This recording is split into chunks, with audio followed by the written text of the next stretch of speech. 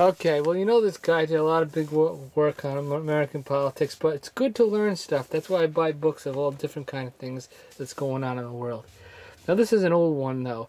This is at the Ocean State Job Lot 2, and if you look on the bottom here, well, it's called The Price of Politics. A huge price to it. 8.5 hours, 2012. This is a long time ago. Okay. See if you can get any of this. Yeah. I don't believe this is new either. This is probably used. Yeah, because look, there's that on there. So, whatever. Maybe I'm wrong. Open it up.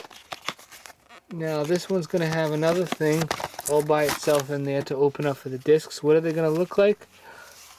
Now, that's kind of boring if you ask me. That's really even darker blue than the front cover. But whatever. Can't complain about it all the time. Look at this. Good enough condition. Good enough condition. I'm going to start doing this now. Maybe it'll make the video go by faster. Good condition.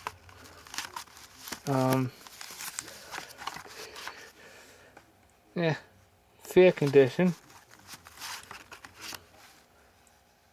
Good condition. I'm honest about my things when I say it too. I don't lie about it. This one's somewhat good condition. Hey, we haven't found any snapped ones yet. Nothing. There was one from at the Goodwill, though. One of the discs was snapped. And it was one of the sealed ones, so I couldn't do anything about it. Although they don't even know at Goodwill if it's a sealed item that you're buying. You could just rip it open in the store and they have no clue. I'm not like that, but I'm just saying that people can get away with it very easily. I think they should put some kind of marker on it just in case someone tries to pull something like that. Alright, well, put it back in there. And that's it. Oh, how much did this book go for at its time of sale? Oh, stupid thing. It's kind of blocked over here, but it was $29.99 and $34.99 in Canada. Alright, that's it. Bye-bye.